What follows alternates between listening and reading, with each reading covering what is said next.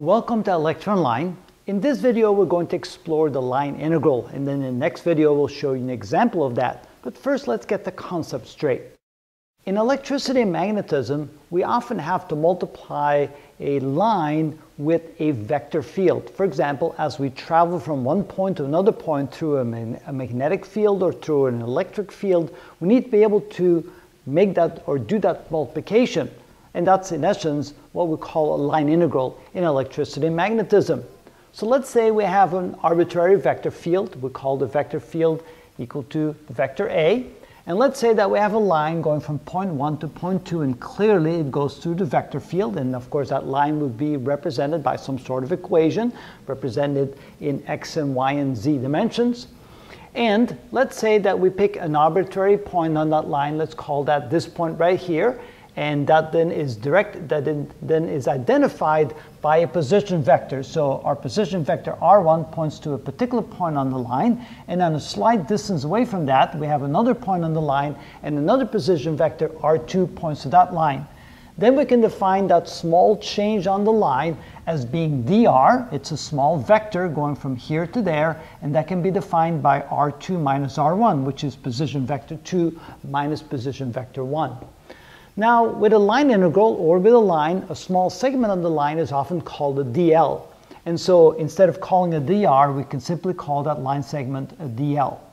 And then if we want to multiply that line segment, that small dl, with the vector field, that's simply the vector field dotted with the dl. And of course, we know that that is equal to the magnitude of the vector field at that point times the magnitude of that small line segment times the cosine of the angle between the two. Now what do we do when we want to multiply that line, the whole line, with the vector field? Not just a small segment, but the entire line. Well, then we need to sum up all the small little multiplications of all the small dl's with the vector field, and that of course then becomes an integral. That means that if we want to multiply the entire line from point 1 to point 2 across that vector field, then we simply have to integrate all the small little additions. Of course, integration means adding up to all the small little multiplications. So we multiply the vector field times the dl along the way of that particular line. And so we integrate along the entire curve. Or if we want to write it like this, since we know that a dot dl is equal to a dl times the cosine of theta, we can say we simply integrate across or along that line when we multiply each small little segment of the dl times the vector field times the cosine of the angle between them.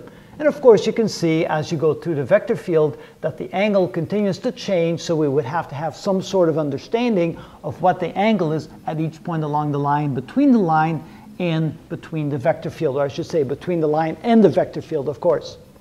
Now we also know from the dot product that we can dot it like this. So we can take the x component of the vector field, multiply times the x component of the little line segment, and then we multiply the y component of the vector field times the line segment, the little dy portion of the line segment, and so forth, understanding of course that any line segment in three-dimensional space can simply be expressed as a small change in the x direction plus a small change in the y direction plus a small change in the z direction. Then dotting the two vectors, the vector field and the dl, we then simply end up with the x components added together plus the y components multiplied together plus the z components multiplied together. And essentially then we can say that when we integrate a line segment through a vector field is simply the integral along that curve of the vector field times dotted with dl, which is simply equal to the integral of the multiplication of each of the three components of the vector field multiplied times each of the three components of the small line segment.